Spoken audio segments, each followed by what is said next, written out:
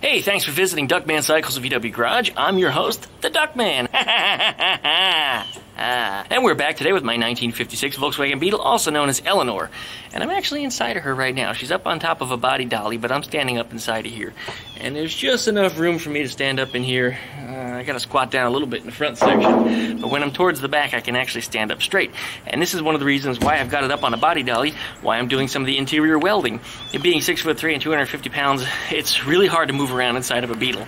It's not bad to drive, really it's not, but when you're actually working inside of it, it's practically impossible.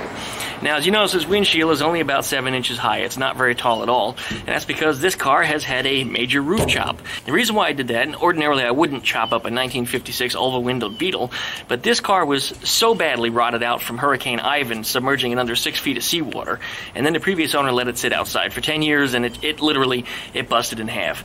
So as I always say in the beginning of my videos, you know, I did the best I could with the parts that I had, and I built it up the best that I could with whatever I could make or fabricate on it to make it look like it was a 1956 Beetle.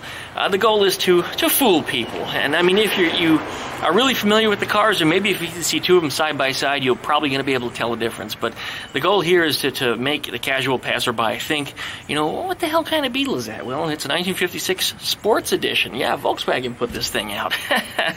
And the reason why I didn't use a lot of original parts is, number one, they've really gone up in price. They've gotten expensive, and a lot of the stuff, I'd rather leave it on the market and see somebody restore an original car with the original parts. So that feels better to me. So that's how I dealt with that.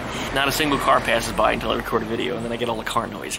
So anyways, I'm going to continue welding the inside of this car. As always, like, comment, subscribe, pluck that little dingle belly down next to the subscribe button. Boop, it's right down there in the bottom. That gives you updates every time that I upload a new video, and you're going to want to do that because lots more updates on this car as well as a lot of other projects that I work on. It's not just Volkswagens. I also have a Doodle Bastard mini bike and a CR500 that I'm working on, and I've got the CR500 on hold right now because I'm trying to get this car together for the car show that's coming up, and I think it's just under 4 weeks away, so I mean, it's coming up real soon. So I gotta focus on this as much as I can and get as much of this car as I can put back together so we can get it in that show.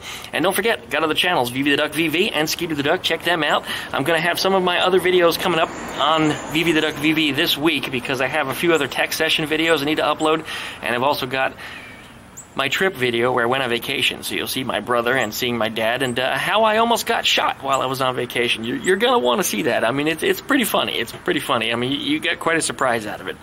So anyways, thanks for watching. Here comes the intro.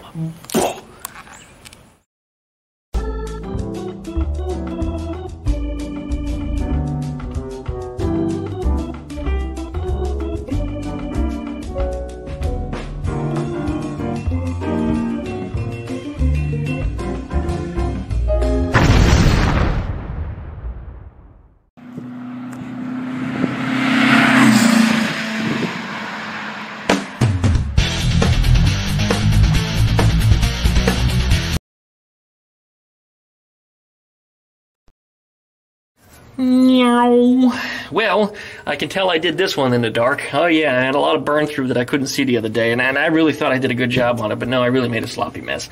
So I'm going to have to clean some of that up and get that straightened out because it looks pretty poopy. So I got to fill some of the holes in here and get that right. It also needs some wire brushing. You can see all the ash and stuff on it from the flux core weld that I'm using still. I'm trying to use the rest of that up, and once that's gone, then I'm going to use a regular gas bottle weld, and my welds won't look so poopy anymore. One of the reasons people criticize is they don't understand flux core welding. They haven't used it before, so as a result, they don't understand that it just doesn't look like regular welding, and it usually looks a little crappy, and it kind of makes a mess, and that's how it works. Is it a weak weld? Well, no, you get a good quality weld out of it, just it's not particularly appealing. And as I said, these welds right here, you're not going to see them anyway because this gets all covered with carpet and headliners, so it's going to get lost in there anyway. I don't even have to grind it down, to be honest with you. I mean, I could actually just leave it the way it is, but I'm going to clean it up a little bit just because, and we'll see what happens as far as the headliner is concerned. I don't know what I'm going to do in here yet. I was thinking a couple different exotic materials.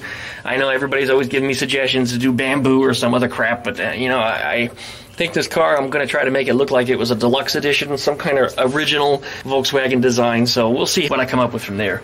So anyways, we need to cut along this line here, pull these clecos out, fill all the cleco holes. I need to cut along this line and weld that together, of course. And after that, I need to fill the K-hole, and I keep talking about this damn thing, but it bothers me so much. This is just a pain in the ass to deal with, and I really don't want to deal with it, but I'm going to try to get that done today too, just the same. Somebody else pointed out that there are some pinholes up here in the roof, and it is true. I don't know if you can see them, but that's probably because there's too much light in here right now. But yeah, there are a couple pinholes in the welds up through here. And the reason why is I very, very quickly welded this roof together to get it ready for the car show last year, and that's just the way I left it. Honestly, it doesn't look too bad from the top side, but yes, on the inside you can actually see pinholes of light through it. So I need to go over again with the welder and then properly smooth it out. And also, there's a little bit of a dip in here, and I'm feeling this. And it feels like it's really not so much in the metal. I think some of the donor roof actually had a lot of Bondo on it. It was probably dented. And as a matter of fact, yeah, I can feel some of the dents in it. So I think there's probably a lot of filler on it. That's one of the reasons why this piece, which doesn't have any filler, has a little bit of a dip. So I'll planish it out a little bit, and we'll go ahead and get it welded in.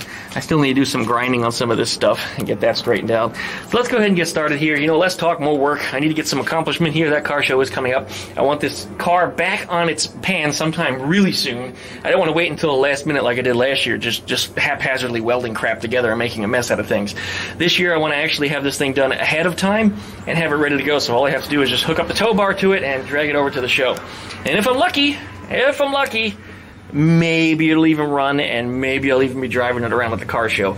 Doesn't mean I'll be driving on the public streets, doesn't mean it'll be road ready, but maybe I'll be lucky enough to drive it around the show. So we'll see what happens with that. Anyways, thanks for watching. We're going to go ahead and start doing some work here and see what we can get done. Alright, cutting along the way. Started way over here, working this way. I pull out the clecos as I come up to them, and it's really hard to push this saw in all the way because actually part of the gutter to the louvers is actually right behind there, so I can't cut very deep, and I mangled up a couple blades as a result, so I busted off a few of them. Yeah, sure, I could probably try to cut a blade down and use a shorter blade. I actually did try that, but for some reason they just don't cut as well. I don't know, it's always easier to just work with the tip and come in at a real steep angle like this. And I should say shallow angle, that's actually a shallow angle. And just slowly work your way over this way until you hit the next hole, and then you line up the metal by just pushing it together and put a little tack on it. That's a really ugly friggin' tack, but I also didn't sand off the paint before I started on that, so it had to burn through that, and yeah, it doesn't like to weld to paint. Pretty obvious. Anyways, gonna keep on cutting.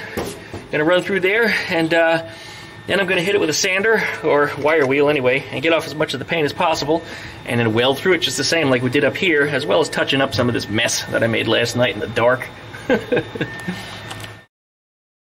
Okay, using a flashlight here, it's a little hard to see, but I got that weld across that back panel completely done. You might notice it's a little sparkly or a little shiny. I started doing some of the grinding on some of the high spots. Like I said before, I'm really not going to hit it too much because it's going to be covered by carpet and headliner, so it's never going to be seen.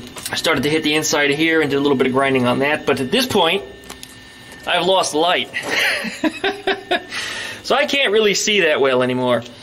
So, I think we're going to end the video here. So please, everybody, like, comment, subscribe. Please pluck that little dingle belly down next to the subscribe button so that we get updates every time I upload a new video.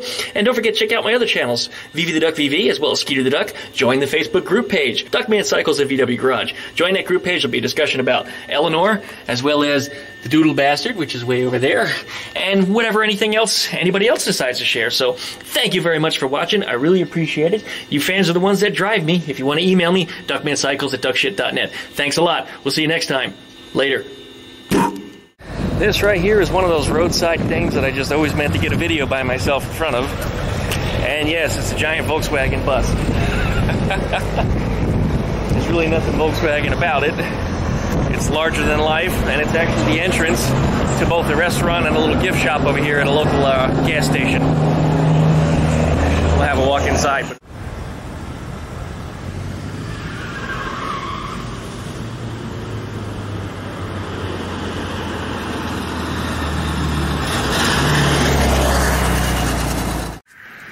Got us another Crockett Gator. Look at him.